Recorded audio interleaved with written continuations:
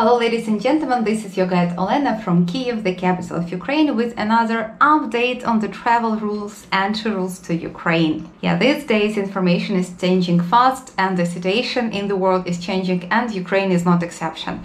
So what we have, starting from tomorrow, the 25th of June, there will be more of control for people coming from 4 countries: India, the United Kingdom, Russia and Portugal. The reason behind it is that in Ukraine for the first time we have detected the new strain of coronavirus, which is called Delta, and they say that is the most dangerous strain, and we just need to do something urgent to prevent it from spreading. We have to stop it. This is why the government has had a meeting today, and they decided to introduce new rules starting from the 25th of June. The decision of the government is not published yet, so what we have, what all the media are reporting, this is the interview of the health minister of Ukraine that is published on the official website of the health ministry of Ukraine, where he says that the government decided that all people, all citizens coming from Poland, coming from the United Kingdom, Russia and Portugal will have to pass a rapid test upon arrival at the checkpoint when they enter Ukraine to make sure that they don't have this Delta virus. It is not written about whom they are talking, about Ukrainian citizens or foreigners.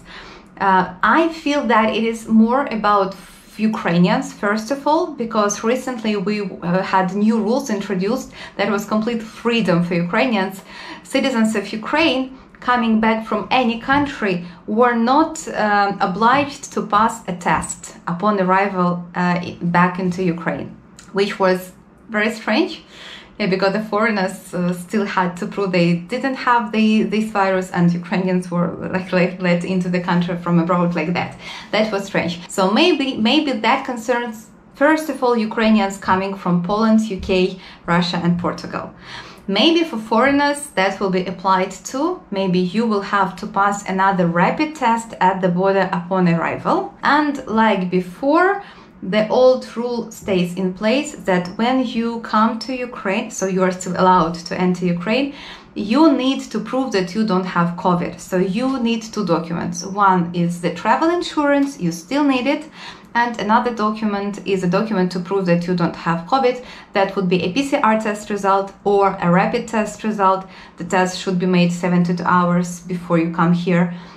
Or a document that proves that you are fully vaccinated. There are no certain requirements towards that document and a clear picture, like is the British vaccination card okay, is the American vaccination card okay. It should be okay, at least many people are coming into Ukraine and with their vaccination card, they are okay to enter the country. The main thing, the document should be in English, and your vaccine should be you should be full vaccinated, meaning you need to have 2 doses, and this vaccine should be accepted, approved by the World Health Organization. So this is the news update. I hope it was useful. Thank you for your attention and goodbye.